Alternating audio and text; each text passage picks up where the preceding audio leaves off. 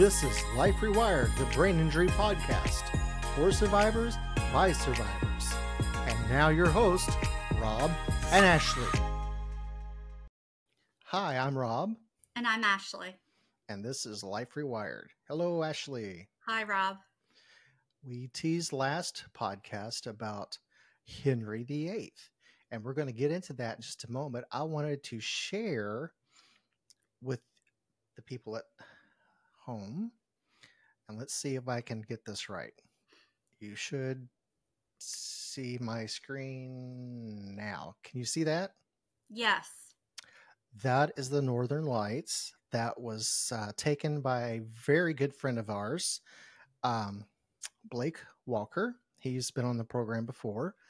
And I want you guys to, if you want to, you can send us in photos that you'd like us to share on the podcast. And we will show those whenever we do our shows.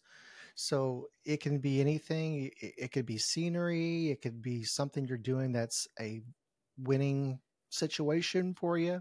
Anything that you'd like to share as a viewer that you would think that would be great for our audience to see, send that in. I realize that won't be very helpful for the people listening on Spotify, but we will describe it in great detail. That's a good idea because they always talk about imagery as like a stress reduction tool. And yeah.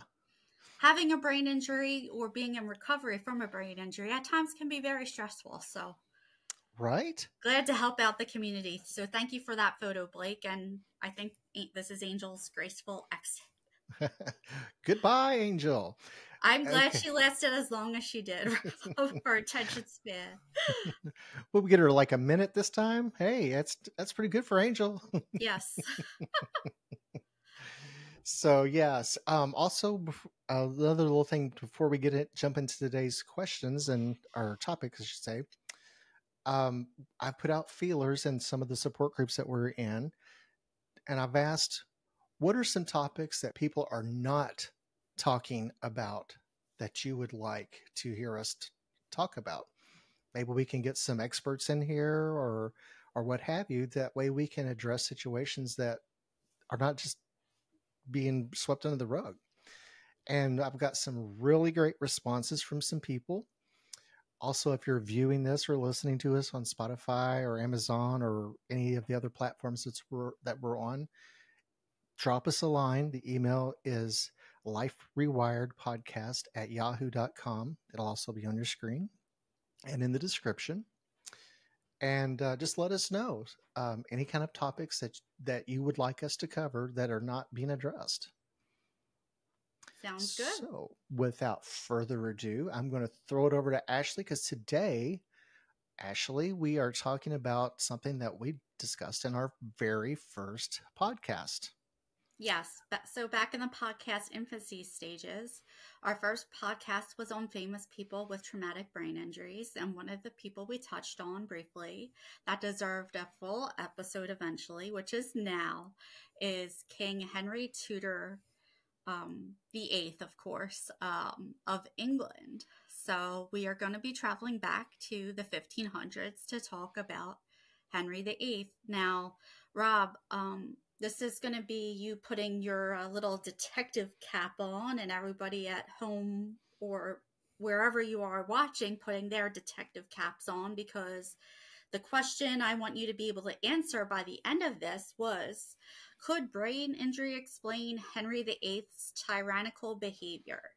The two references used for this podcast are an article by Amelia Leigh Bulachepi, I apologize if I'm butchering your name, and a book by Frederick Chamberlain called The Private Character of Henry VIII. So, without further ado, let's see what evidence I can present to either persuade or dissuade you from thinking, did a TBI cause Henry VIII to go from king to tyrant? Awesome. So, in a few words, before we start, who exactly was Henry VIII? Prior to his brain injury, King Henry VIII of England was described as by historians as a scholar, an athlete. He was very thoughtful and wise, and he was also considered to be a very considerate king. However, from the ages of 29 to 45, he experienced recurrent head traumas from various sporting activities that kind of shifted his personality over time. Mm-hmm. So we can see, if we look at that, we have little check boxes that we can mark off from today's standards. Sounds like he could have even had some CTE going on, possibly. Well, let's see what we have here. All right, go for it. Okay. So, the first sports injury we are going to talk about was back in 1520. He sustained a concussion while wrestling the French king. His head was actually slammed during the wrestling match. And Henry, being a young, egotistical king back then, kind of really played it off as everything was fine. Plus, there's an audience of people, so don't really want to embarrass yourself. So he actually continued with the match, but that is the first identified head injury. Is from that tournament with the King of France. Playing it off sounds kind of like he was a man. Da-da-da, bing. The second one was in March of 1524, so a couple years later. If you've ever seen the show The Tudors on Showtime that aired back in the early 2000s, they actually covered this in one of the scenes. While jousting, Henry actually forgot to close his visor, because back then when you jousted on horses, you had to wear the metal helmets, and they had the visor that would come over the face to protect your face. Because in jousting, they use poles, and the goal is to knock the opponent off their horse using the pole. So he forgot to close his visor, and his opponent's lance, so not a pole, but lance, my bad, struck him in the face. Mm. So that was the second injury, because it knocked him off the horse. Yeah. The third injury was in 1525 while pole vaulting. His pole gave out, and he actually fell into a water ditch, and he lost consciousness and had to be pulled from the water. So that's actually the first one where he lost consciousness. Now, remember, with traumatic brain injuries, it doesn't mean you have to lose consciousness in order to be diagnosed with one. I didn't lose consciousness. Rob, did you? I don't remember. Briefly. Okay. Yep. So you'll see a wide variety between people with traumatic brain injuries on whether or not they lost consciousness. But one of the biggest myths is that you have to lose consciousness, which clearly you don't. The last one was in 1536, which is considered the worst injury he sustained, because while he was jousting, he was knocked off his horse and he was unconscious for 2 hours. The doctors actually thought he wasn't going to wake up and he was going to pass away. And when Anne Boleyn, who was his wife at the time, the second Queen of England, heard about this, it caused her great distress. And they actually say it was one of the contributing factors to her shortly miscarrying her what would have been her second child after Elizabeth I. So that is also shown in the Tudors, which we'll reference that down below too. You can find clips of it, the show online, but you have to, I think, purchase on YouTube in order to actually watch it. We can actually reference it, and actually let's show the audience a clip of what you're talking about. So here's a clip from the Tudors. The king struck his visor.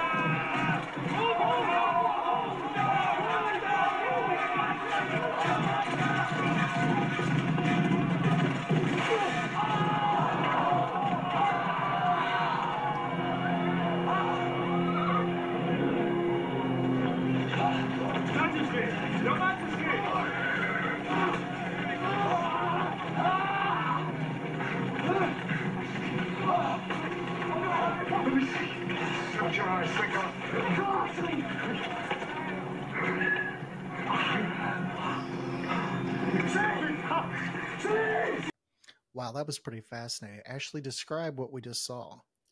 That was the reference to the second injury while jousting when he forgot to close his visor and he got lanced in the face. Yeah, and we, as you just discussed, that was the second Correct.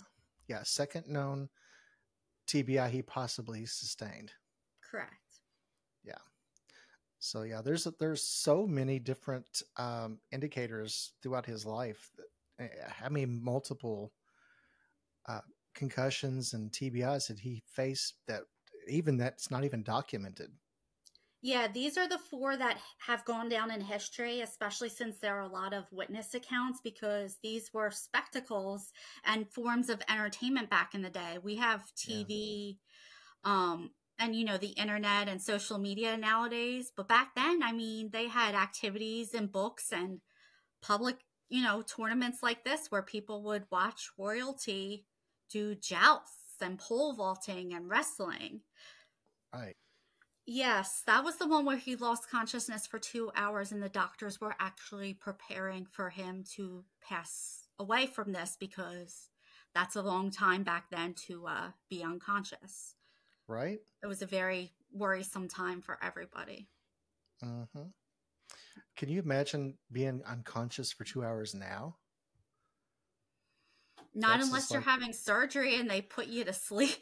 Yeah, I mean, just from a head injury, being unconscious for that long, usually it's minutes or, but for that period of time and for him to recover, that's just a miracle in and of itself. Well, that's an interesting thing that you said the word recovery because some people would argue that he actually has not recovered as a result of this last injury. There have been historical reports of loss of impulse control, amnesia.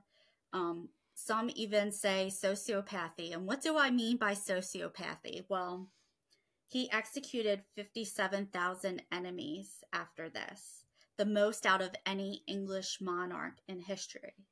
He also had two of his wives, Anne Boleyn, who was the wife during the last incident, and Catherine Howard, who was the fifth of his six wives, beheaded for adultery.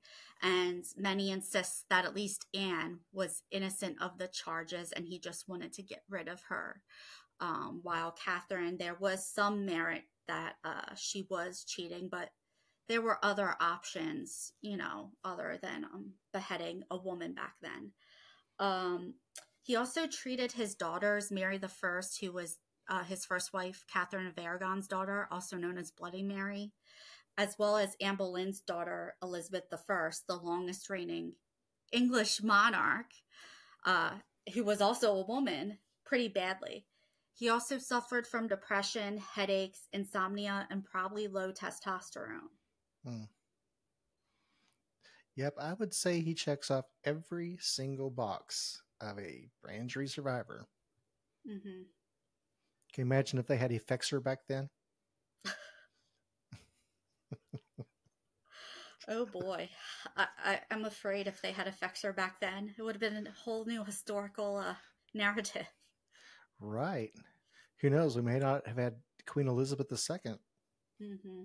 Exactly. You never know. Because interestingly, it was during the joust with the pole vaulting when the King's Great Matter came up. That's when he was trying to get his marriage from Catherine of Aragon annulled because he was insistent on trying to get a male heir and was convinced that she would not be able to give him one. And the Pope declined the annulment, and he was then forced to separate from the Pope and Roman Catholicism and started the Church of England so he could marry Anne Boleyn and change the course of history. So Elizabeth I was a product of him and Anne Boleyn's marriage, and Anne Boleyn was definitely the catalyst for changing history by giving us such a great English monarch. Elizabeth I's reign was considered a golden rule for a reason. But anyway, back on topic.